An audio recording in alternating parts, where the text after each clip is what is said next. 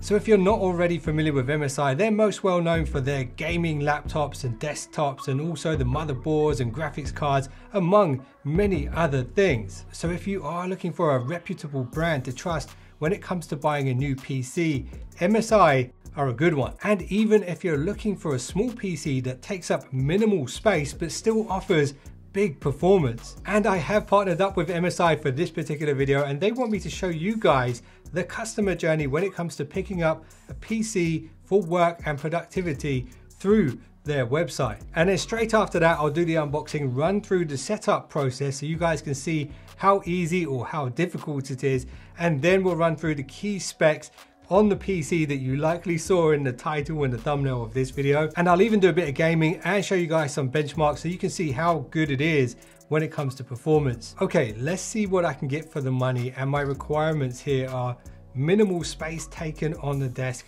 and as low a price as possible while still having the power to do video editing. So check this out. There are a ton of products from MSI and you can have a look at all of these, but I am going to be focusing on the monitors and desktops, and I am planning to get a monitor and a desktop, and in this case it is for business and productivity. So let's have a look at this. You'll notice there is a Pro series here, but I know that's going to be more expensive, so I'm going to look at the Cubi or Cubi series, the Nuc 1M, the Cubi N ADL, and the Cubi 512N. The great thing about MSI's website is actually you can tick these little boxes here and compare all of these using their built-in tool if you want.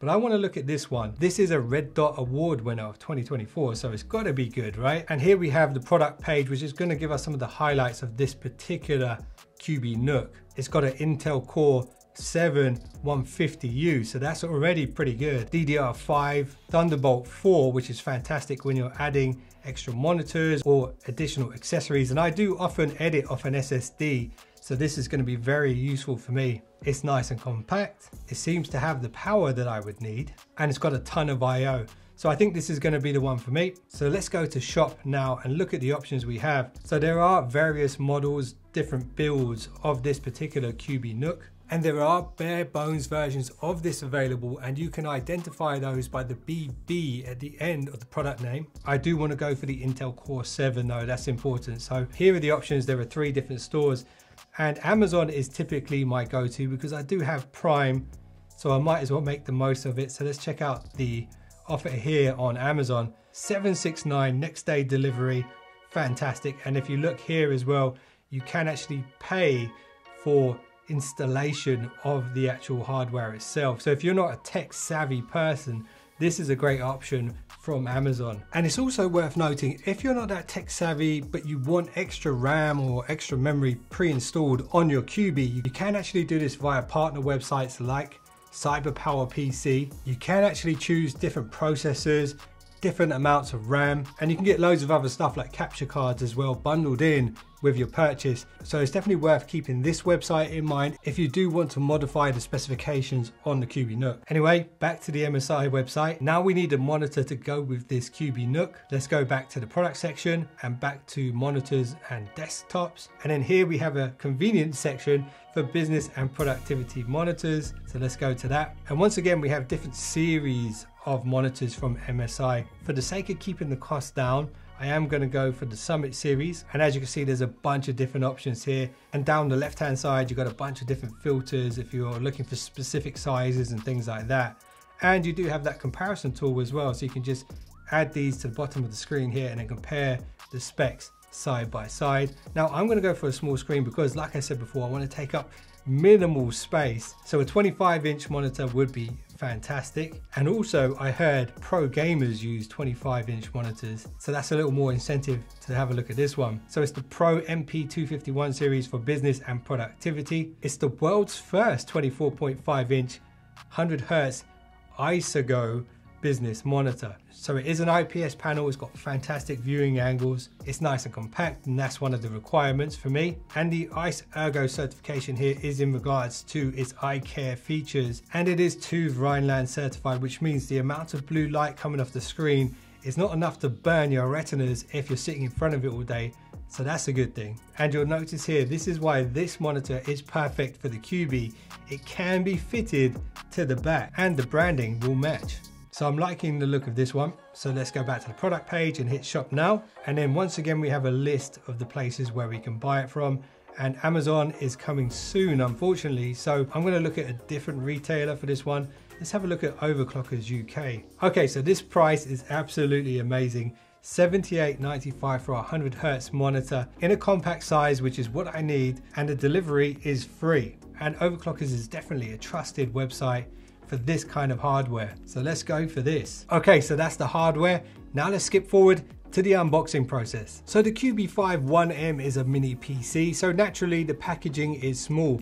Inside you get the quick start guide and the usual literature, and a pack of screws for the provided VESA mounting plate. You also get the power cable and power brick, which is nice and compact, and MSI are nice enough to throw in a SATA cable, which can be used to expand the memory at a later date. And it's really great that MSI throw this cable in for free. It means you don't have to shop around and look for it later on if you do decide you want to expand the memory. Also in the box, MSI do give you a power button extension cable, which is what you'll want to use if you are going to mount the QB to the back of your monitor. And we will find out how easy or difficult it is during the setup process. And then last out of the box, we do have the Cubi Nuc 1M itself. And I'm stating the obvious here, but it is small.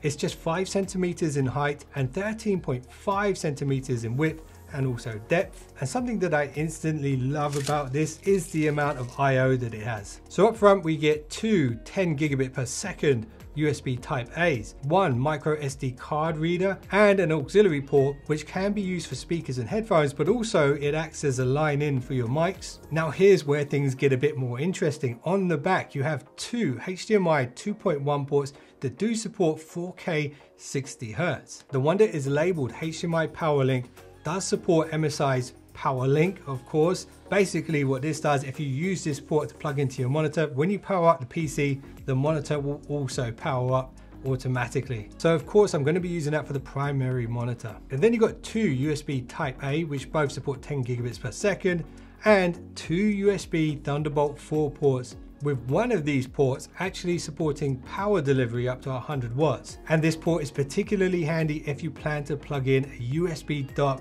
which also supports charging, and that is something I will be doing in the setup. And something else that you need to know about this particular PC is these Thunderbolt 4 ports can be used as display ports alongside the two HDMI ports, which means you can have 4 monitors connected to this one mini PC, which is pretty incredible. You also get two Ethernet RJ45 2.5G ports, and of course the DC jack, aka the power port. And it does have a Kensington lock slot if you need one. And then there is one more port on the side, this little one here, which is protected at the moment. We'll come back to that in a minute. So to use as little desk space as possible, I am going to use the provided VESA mounting plate and fix it to the back of the monitor. And it's quite simple really, it's just 4 screws, and it is the ones that came with the QB in the box. So now that's on there, before we actually put the QB onto this, let's get the cables connected. The MSI Pro MP251 does come with a HDMI 2.1 cable in the box, so that's super convenient. So I'm going to start with that and use the HDMI Power Link port so we get that dual power up going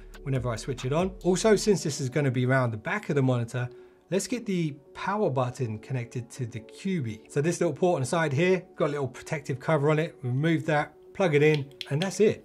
Job done. And I am planning to use a second monitor with the QB to see how it handles. So I'm going to use one of my own HDMI 2.1 cables to plug that in. And one of the fantastic features on the MSI Cubi Nuc is it does support Wi-Fi 6E, and I do have a Wi-Fi 6E modem, so I don't necessarily need to run a cable to it. And also this QB does support Bluetooth 5.4 as well, so Bluetooth accessories can also work wirelessly with it. However, sometimes it is just easier to use the dongles that come with your peripherals, and that's what I'm going to do here just to speed things up. So I'm going to use the two USB-A ports on the back to plug in my mouse and keyboard dongles. And the last thing I'm going to do is use the USB-C power delivery port to plug in my USB hub. And that's it, we're good to go now. We just need to hang it on the back of the monitor and fire it up. Okay, so here are some of the highlights on the MSI Cubi Nuc 1M. You do get Windows 11 pre-installed, so that's an instant win. This one being the most powerful QB from MSI, it's rocking the Intel Core 7 150U codename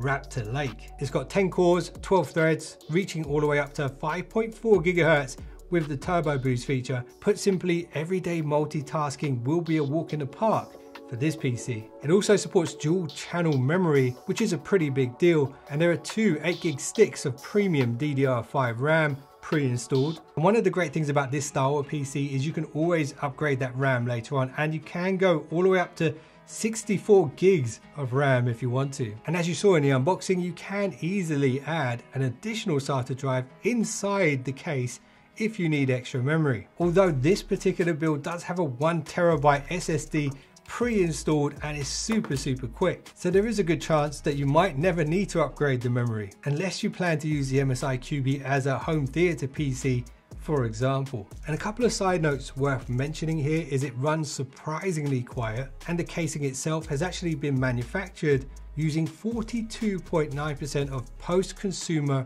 recycled plastics. So if you do decide to get this one, you're kind of doing a little bit to save the environment. So let's get to the important stuff. Who is this really for, and how good is it? Well, I did edit this entire video on the Cubi, and compared to my much more powerful computers that I normally use for editing, it actually performed very well, so it's definitely a capable PC. I also created the thumbnail art for this video using Adobe Photoshop, and all of this whilst using two monitors, so this certainly means it's great for creative workflows. And if all you need it for is just generally Microsoft Word and that kind of stuff, it's going to blaze through that like it's nothing. Now, I do realize that some people want to know about the overall performance and gaming, and it's important to know this isn't built as a gaming PC. MSI do have specific gaming stuff on their website. This one uses integrated graphics from Intel. It is the Intel Iris Xe graphics, which does mean it's not really geared towards any kind of super intensive gaming. I did load up Valorant on here and it plays reasonably well, even before dialing back all of the graphics settings and things like that. It's certainly smooth enough for me, and I'm told that pro gamers actually do prefer the 24.5-inch monitors, and it supports 100Hz refresh rate, which is fast enough to be competitive in most games, and it does have built-in speakers as well, which actually sound pretty good. Now, even though this Cubi monitor combo is specifically for work and productivity, it isn't just limited to that, especially when you consider the fact that you have some Thunderbolt 4 ports on the back. And if you are a serious gamer, you'll be happy to know that using one of these Thunderbolt 4 ports, you could run an eGPU, an external graphics card, for more graphic intense gaming. So it's good to know that that's always an option, and you can add it on later if you want to. And if you are interested in seeing the performance of the Cubi Nuc 1M before adding any GPUs or upgrading the RAM, here's how it stacked up on Cinebench. It is particularly impressive on the single core. It drops down a bit on the multi-core, but overall it's pretty impressive. So here's my thoughts on this. In my opinion, if you're a student, this could be a great workstation setup for you, for your media and for work, as well as some light gaming or even heavy gaming if you want to add that eGPU. If you are a business owner, this is also a great solution because you could set up a series of these computers for your staff, and it's ideal because it's compact and the pricing on it is pretty reasonable given the power you get. And even if you're a small independent business owner, maybe you have a shop or something like that, this could be great for all of your admin tasks, and at the same time it gives you the ability to run multiple displays on the premises. So this could be great for advertising as long as you're willing to run the cables around. And for me specifically, a content creator who does video editing and creates images for videos using Photoshop and just generally using the Adobe suite, it's more than powerful enough to do all of that. So guys, let me know what you thought of the Cubi 5 and the monitor that I chose for this video. If you guys want to check out the most up-to-date MSI prices, there will be an affiliate link below this video, so take a look. If you use that, you will be supporting the channel and I would greatly appreciate it. Thanks for watching. I'll see you in the next one. Don't be late.